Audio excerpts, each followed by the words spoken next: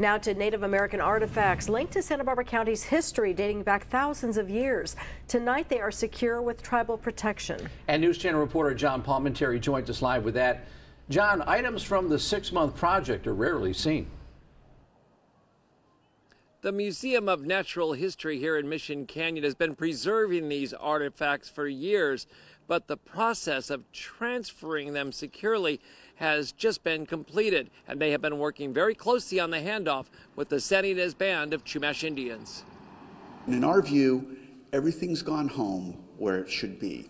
Chumash remains and other artifacts preserved for years deep in the Museum of Natural History in Santa Barbara are not on display and have now been returned. It became possible last year with the passage of a federal law which required the museum to report its holdings and work with tribal leaders.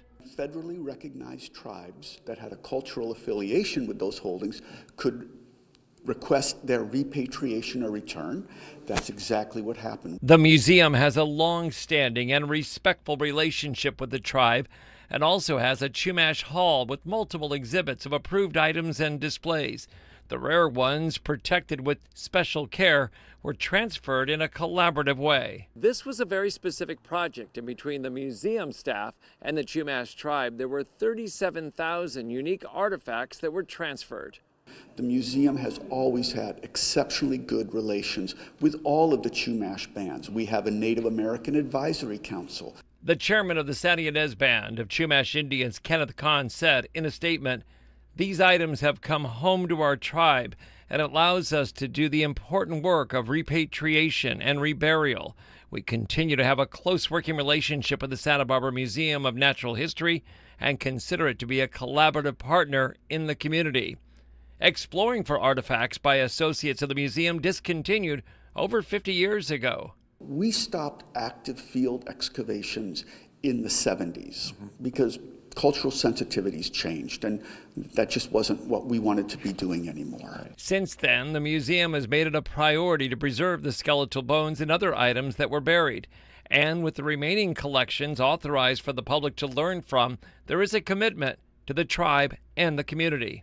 It's about handling ourselves with the highest professional integrity in how we cared for this really solemn, indeed this kind of sacred cultural heritage. I'm delighted that it's all gone back home where it belongs. We did the right thing here. And this was a federal law for federally recognized tribes. We understand California has a similar law that just went through, and there may be other tribes as well that believe that some of their artifacts are in museums throughout the state of California and possibly here. And if so, they will work with this museum, as the Ynez band of Chumash Indians did, to get these artifacts back to their tribal leaders.